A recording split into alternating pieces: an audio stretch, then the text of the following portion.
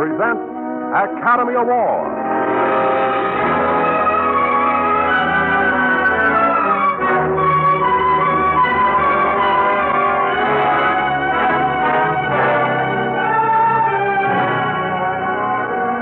Every week, Squibb brings you Hollywood's finest. The great picture plays, the great actors and actresses, techniques and skills chosen from the honor roll of those who have won or been nominated for the famous Golden Oscar of the Academy of Motion Picture Arts and Science.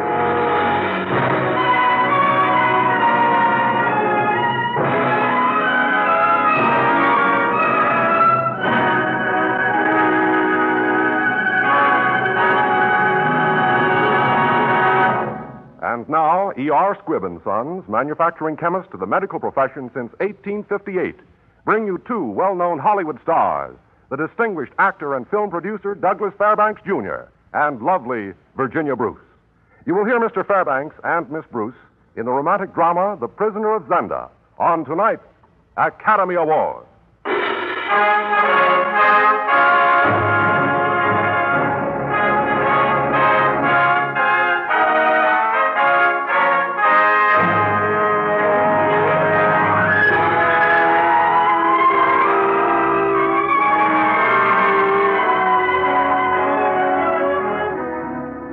If you were to visit this delightful kingdom, you would take the Orient Express, Paris, Vienna, Strelsau, Bucharest, and Constantinople.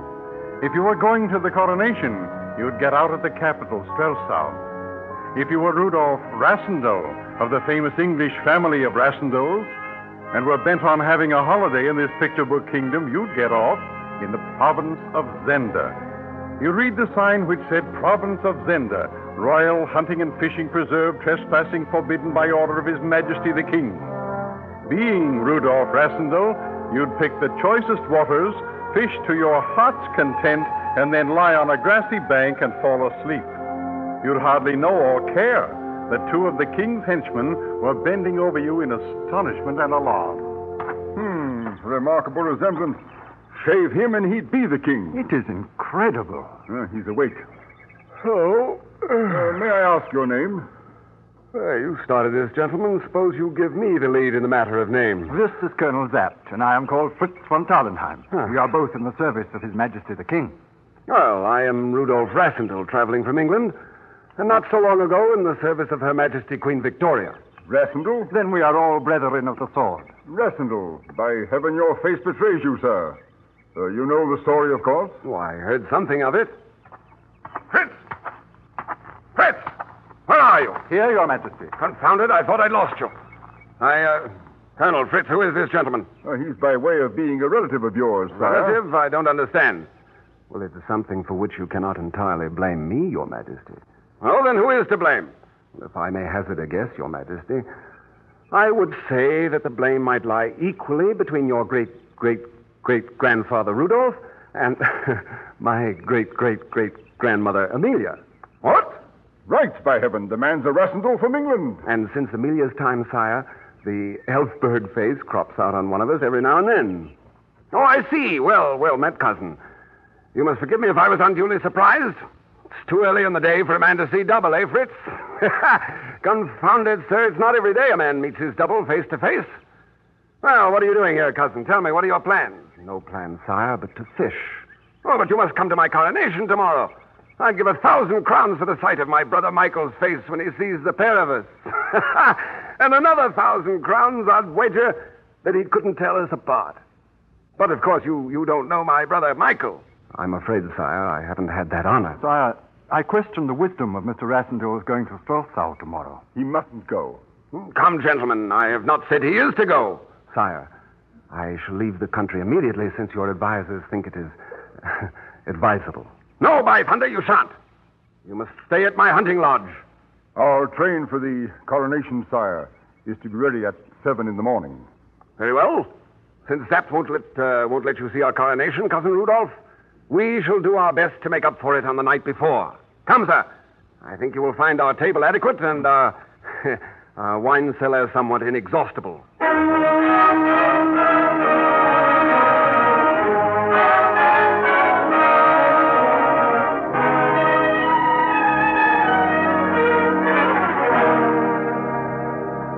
Wake up!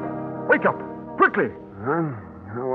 What's the joke? This is no joke, Englishman. Well, it was quite an evening, wasn't it? Hello, His Majesty still asleep? Yes, asleep. Well, what happened? Joseph, the servant, found him on the floor this morning. You didn't drink any of that last bottle? Well, not that I know of, though my head... I think you'd know it if you had. Why, was it drugged? It was. Well, have you had a doctor? None within 10 miles. But 1,000 doctors wouldn't take him to Strelsau today. Oh, I know the look of it. He'll not move for 6 or 7 hours yet. But I remember laughing at a joke His Majesty told, and then I sat down here, and I suppose I went fast asleep. You know, I'm not much of a wine drinker. His Majesty is. You missed the drug bottle. But who could have... Michael, his half-brother. He wants the throne. But the coronation today. There isn't going to be a coronation. Well, can't they postpone it? Can't you send word he's ill? Oh, they know his illness too well. He's been ill before. Michael is waiting in Strelsau now, with half the army already on his side and half the people, too. It's the moment he's been waiting for, planning for, counting on the king's weakness. Yes. Yes, Colonel, what's the matter?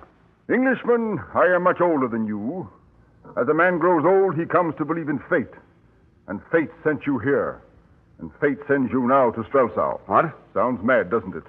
But without your beard, I'd wager you could deceive your own brother. Oh, you must be out of your mind. It's a risk against a certainty. My dear Colonel Zapt, I'm a simple Englishman. I couldn't even begin to act like a king, even if I tried.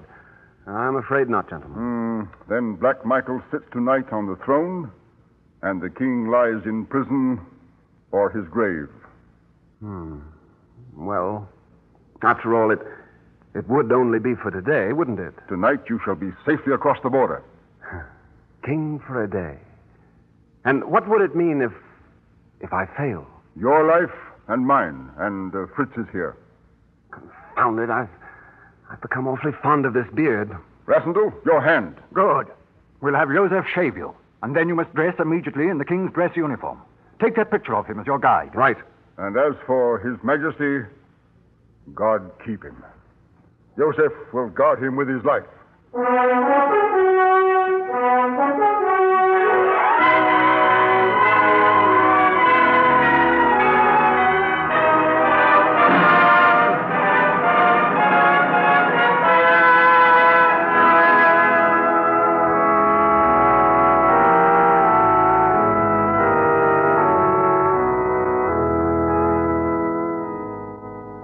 I, Rudolph, with justice and mercy to deal sovereignty, to guard with vigilance and honor the welfare of my people, from all enemies to defend them, and from the throne of my ancestors to bear faithful rule, all this do I swear.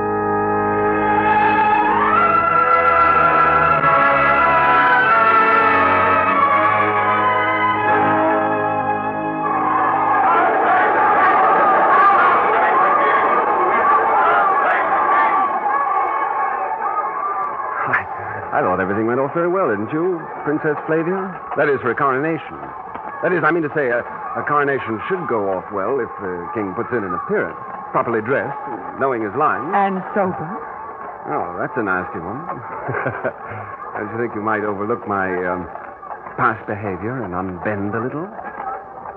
Don't the people want to see how well we get on together, since we are to be married? Why should we deceive them? You know, I think the luckiest man in the world is the king of this country. Really? You have always seemed to prefer Paris. Ah, but now I'm the anointed and crowned king. New leaf and all that. I have rather neglected you, haven't I? 2 picture postcards in 3 years. Yeah, that was pretty silly, wasn't it? Staying away from you so long, and all the time you were changing into the loveliest princess in Europe. No, the loveliest girl in Europe. Your dynastic obligation to the Princess Royal doesn't compel you to say nice things to her in private. You call this private, riding along the boulevard in a carriage? I must indeed have changed since you saw me. I've been thinking the same about you. You really looked and acted like a king today. Oh, thank you. Something I confess few of us expected of you. Oh, well, you see, when I looked at you, it seemed time for this king to settle down and try to live up to his future queen. I think all this ceremony has gone to your head a little, cousin. I go fishing, I'm crowned king, I meet the loveliest, the most beautiful... Your Majesty, this is the palace. We are expected to leave the carriage and enter the palace. You to go to the balcony and greet your subjects.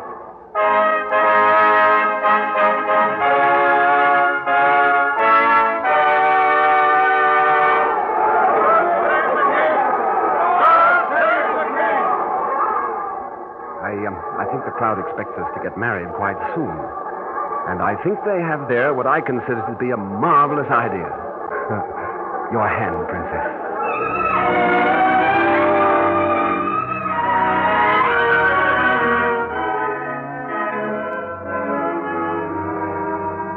I think, Your Majesty, you should receive your ministers. Oh, bother my ministers. I want to talk to you. You were saying? Very well, then. I was asking you what the world outside was really like. Is it as wicked and exciting as it seems in novels? And what did you do on those long trips? I mean, when you weren't drinking. Well, I used to go fishing. Fishing? You used to tell me you despised fishing. Oh, well, I grew out of that. Whooping a fine stream after a big fellow who jumps and laughs at you. Oh, fly fishing. I've never got beyond the hook and worm stage. Oh. And speaking of worms, do you remember the day you dropped a caterpillar down my back? Oh, what a dreadful young fiend you were. Was I? Who's there? Sire? Well? His Highness, Duke Michael, is waiting to pay his respects, sire. Forgive me, my dear, for deserting you, then. I shall make the audience as short as possible. My princess, will you be waiting? Your Majesty, I shall be waiting. I shall be counting the seconds until I can return. Rassendal, Colonel Zapt, what's the matter? don't go in there yet. But, Colonel, I'm the king and my ministers are waiting, including my half-brother, Michael. Wait. This is nothing to joke about. We plan to leave at once and bring back His Majesty by daylight. Yes? That devil Rupert of Hensau, Michael's lieutenant, found the king at the lodge. His men murdered Joseph and the guard and kidnapped the king. Oh. Well, then it's all over. They know everything. Aye, they know everything, but they can't speak. How can they denounce us without denouncing themselves? Well, that still won't keep them from murdering the king. With you on the throne, they won't dare. If they do, they're finished. They can kill him and leave you on the throne. Oh, it's too much to ask. Nobody could carry on this masquerade. I've tried to help you all I can, but I'm also not a fool. Oh, yes, I suppose you're right. But I have a feeling about my king, about the crown. I feel about it the way another man would feel, well, about his children or the woman he loved. He would hate to leave her to her fate without making a fight. What fate? Whose fate? Can you ask that of a soldier whose king is kidnapped, perhaps murdered? You know whom I mean. Oh, the Princess Flavia. With the king dead, Michael as regent will declare her the queen. After that, of course, he'll marry her. She'd never do that. She couldn't. Flavia is a princess of the royal house. She would have no choice, and she would expect none. Well, you can't let that happen to her. Can you?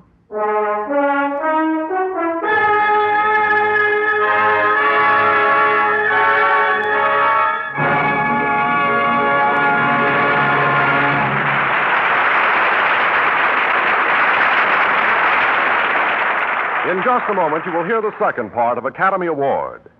In real life, just as in a movie plot, pleasant surprises are always welcome. Like the surprise of discovering that even brushing your teeth can be a refreshing experience when you brush them with Squibb dental cream. You can taste, feel, and see the refreshing difference. For Squibb dental cream wakes up your whole mouth with flavor as refreshing as frosted mint. Its refreshing action leaves your teeth and gums feeling clean as a breath of mountain air. And watch your mirror for a refreshing difference in your smile. For the polishing agent in pure Squibb dental cream is one of the safest, softest, yet most effective known to dental science. So begin every day the refreshing way. Brush your teeth regularly with Squibb dental cream, one of the great family of Squibb products. Taste, feel, and see the refreshing difference. Use Squibb dental cream.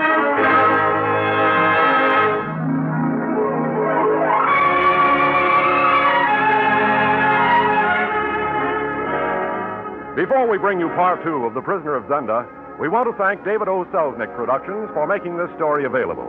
David O. Selznick Productions are also producers of the Technicolor picture, Duel in the Sun.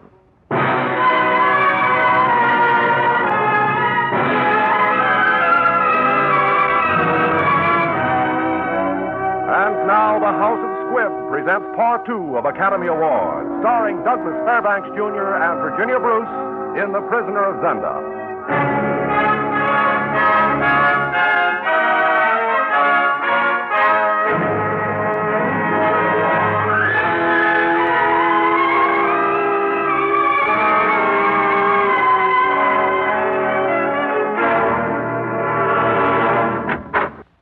Your Majesty, Fritz, what is it? Michael's man's here. Count Rupert of Hensau. That villain, tell him His Majesty is indisposed. No, we'll hear what he has to say. Send him in. But disarm him. Very well. Send him in. His Majesty will see him.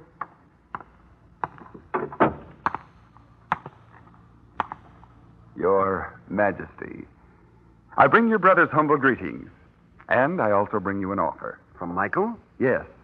He offers you money. Oh, how much? I prefer to speak to you in private. No. Can it be, Colonel Zapp, that you do not trust the king? I do not trust you. I bow to your patriarchal wisdom, Colonel. But my offer concerns only the king. Very well. Walk with me towards the window. We can converse privately enough, I think. Well, what does Michael propose? He offers you 100,000 pounds to pack and take safe conduct over the border. You're something of a wit, Hensau. I told Michael you'd refuse. The fact is, between ourselves, Michael doesn't understand a gentleman. But we do, Hensau, don't we? Rasendel, you're a man after my own heart. Now, here's my plan for us. Disregarding Michael, of course. Oh, Michael's such a bore. Listen, all you need do is to attack the castle boldly. The castle where Michael has the king prisoner. Go on. Black Michael will fall. The king? You don't want to find him. You won't. That's provided for. Only you and I are left who knows the truth. Understand? I, Rupert of Hensau, and you, the king of the realm. Aren't you being a little unfair to Michael? Perhaps a little, but I can't put up with his jealousy. Jealousy? Jealousy of me and his charming mistress, Antoinette. Ah, and you're doing all this for love. How romantic. Well, love and your Majesty's gratitude throughout your long and happy reign. And then, of course, you might make over to me Michael's castle and his estates. Very clever scheme. Does you credit? Shall we shake hands on it? You. Do you hear the man, Zapp? He's marvelous. All right, Englishman. And die! Look out! His knife! Stop him! Guard! Guard! Sorry I missed. A pity. We'll meet again, Englishman. After him! Shoot, you fool! Shoot to kill!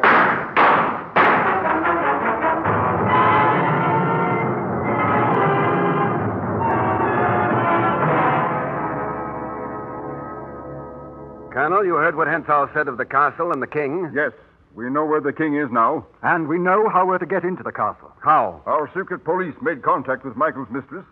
She is in the castle now. Her servant Johann is one of our men. He tells us she is afraid that if Michael succeeds, he will marry his Princess Flavia and leave her. And she wants the plot to fail. Good. She reports that this Johann will lower the drawbridge 2 hours past midnight. But the lawyers, the king will be killed at the first alarm. Yes. But she says that before the bridge goes down, one of us must swim the moat, climb into her room. That man alone must hold off the guards from murdering the king until Johann can lower the bridge and let our armed men into the castle. Tonight there are 2 guards with the king and Count Rupert of Hensau. I think I should be the one to swim the moat. Right, lad. We can't afford to lose both our kings. One king you'll lose tonight. If anything happened to the king and not to me, your game is up anyway. I've been an imposter for his sake. I could not be one for my own. I swim the moat, Fritz, not you. But if we lose you both, what will become of those of us who are left? They will serve Queen Flavia. And I would to God I could be one of them.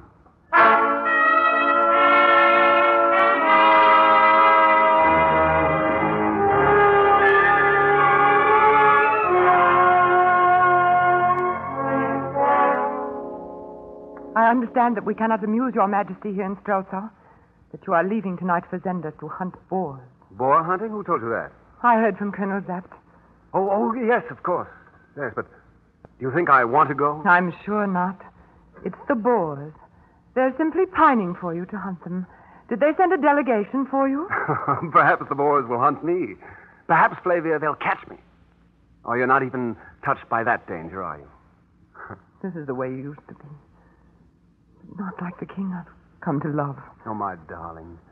Did you dream I was leaving you to go hunting? Are you not going? Well, I'm not going hunting. That is, not just for Boer. Then what do you...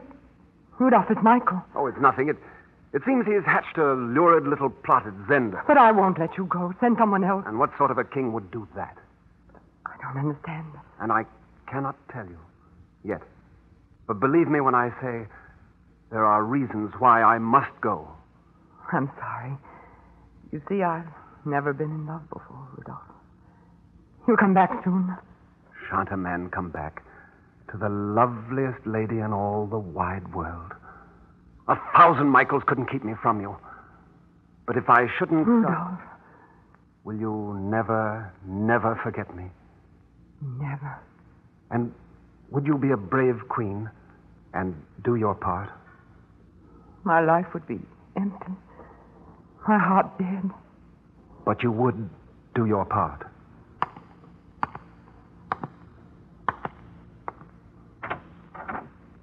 Au revoir. Rudolph.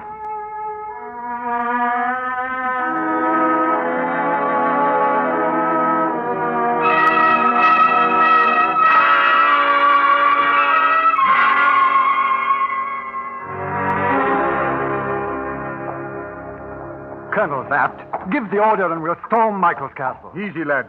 He hasn't lowered the drawbridge yet. He's dead, I tell you. It's been an hour since he swam the moat and scaled the wall. We were betrayed. I know it. We'll never get into that fortress. Have patience, Fritz.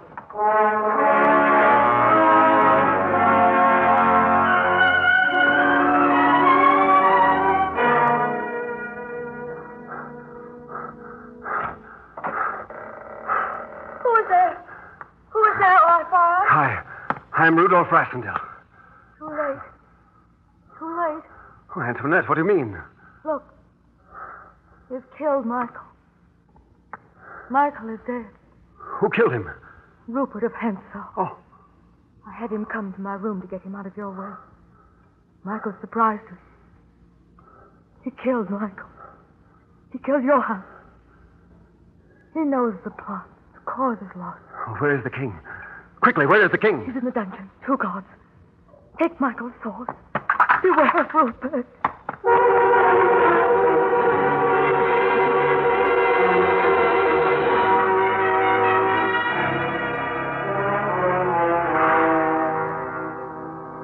Mind you, men. The first son of alarm, stab the king and drop him into the river. I'll deal with the others. We may have company, though I doubt they'll be able to storm this fortress. Aye, we shall take care of the king. Good. I'll have a look from the battlements. Keep your wits about you.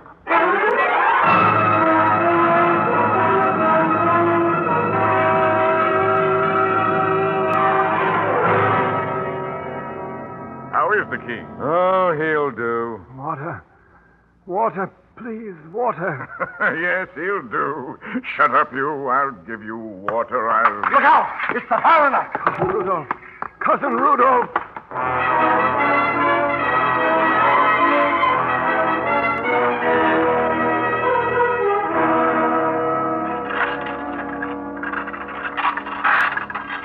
Courage, Majesty. I'll have the drawbridge down in a moment.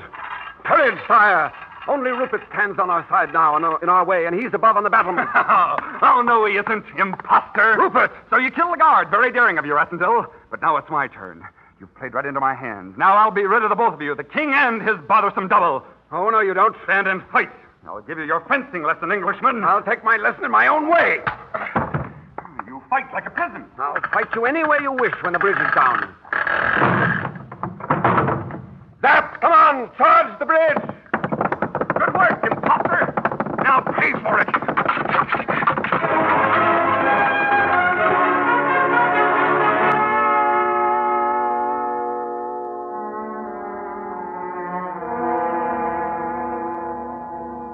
I must know.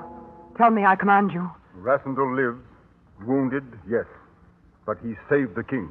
And this Rupert of Henshaw. Escaped. The man is a devil. Where is...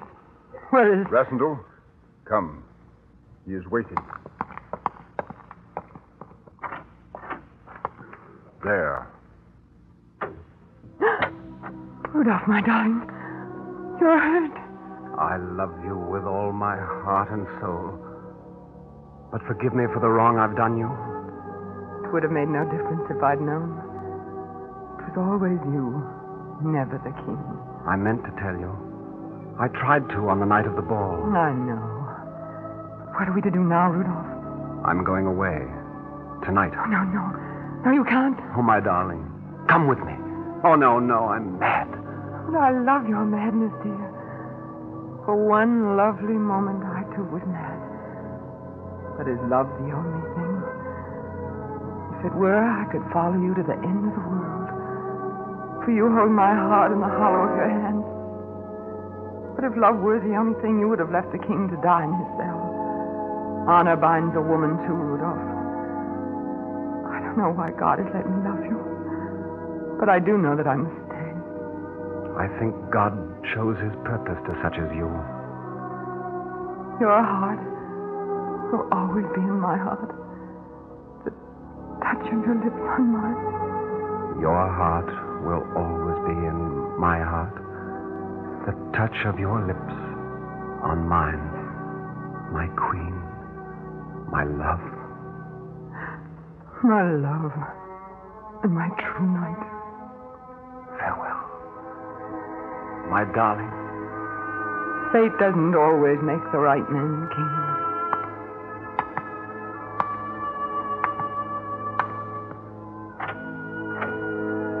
Goodbye. Goodbye, my darling.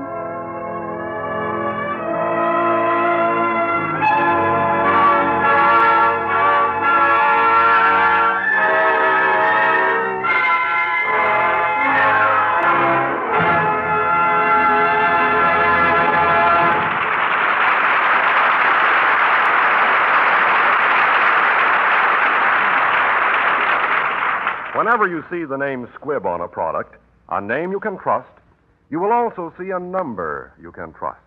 It is called a control number, and it plays a vitally important part in safeguarding the uniformity, purity, and efficacy of the Squibb product you are about to use. For by that control number, Squibb records in detail not only every step in the processing of a product, but the source and exact characteristics of every component, even to sterile distilled water when it is used. In fact, so complete are the records that, using the control number as a key, you may even uncover a detailed report of the weather on the day when special product tests were made. It is for your protection that the House of Squibb takes such care in producing not only life-saving medicinals, but also the simple health essentials you buy for your home use. And you'll be delighted to find, when you ask your druggist, how many of these Squibb makes for you. To be sure you get Squibb quality when you're buying for your medicine cabinet, ask for Squibb, a name you can trust.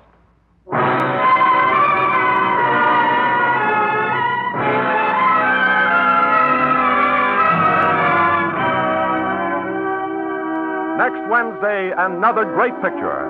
The House of Squibb will present Academy Award starring Joel McCrea in Foreign Correspondent.